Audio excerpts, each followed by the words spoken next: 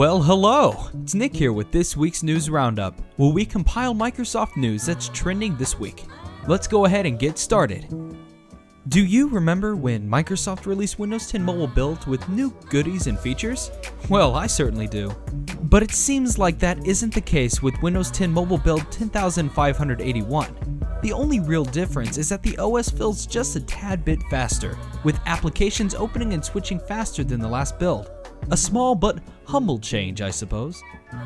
Oh boy! If you thought that just because we're nearing the release of Windows 10 Mobile that we're not going to see any new changes and features, then you were dead wrong. According to Microsoft's Gabe All, Windows 10 Mobile is still going to receive UI changes in future builds. So get your wish list ready, guys. Call the press, everyone! It looks like Microsoft is brewing new prototypes of phones for us to obsess over until their own release date. In an article by Microsoft News, Panos Panay was talking about the new Surface Pro 4 when he was distracted by a CNC machine that was milling the Surface Book's bottom surface. Then it states, a few machines away, another machine works on a prototype of a new phone. For you lovely Microsoft Edge users, there seems to be a little nice feature for you.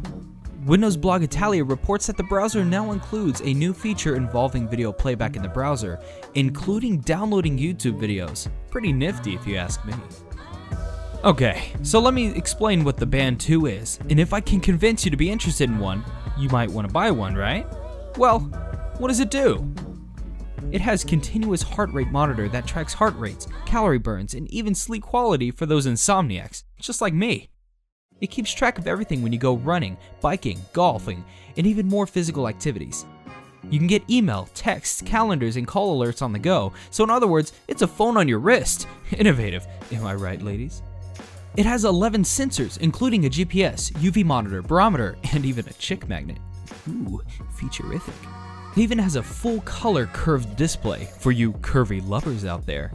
And it even works with Windows Phone, Android, and iPhone. So, are you convinced yet? If you are, then good news! You don't have to shell out your hard-earned cash because we're giving one away. Sorry kiddos, you have to be 18 years or older to be eligible for this giveaway. To enter this giveaway, you'll have to follow us on Twitter and share this giveaway on Twitter and click this link in the description below to sign up. Keep in mind that the winner will be chosen randomly and we will announce the winner on the 6th of November. Well, that's it for this week. If you want to stay up to date on anything Windows Mobile, be sure to visit our site at windowsmobilepoweruser.com, follow us on Twitter, and subscribe to our YouTube channel. Come on, it isn't that hard to do. Just click it. Click it! Click it!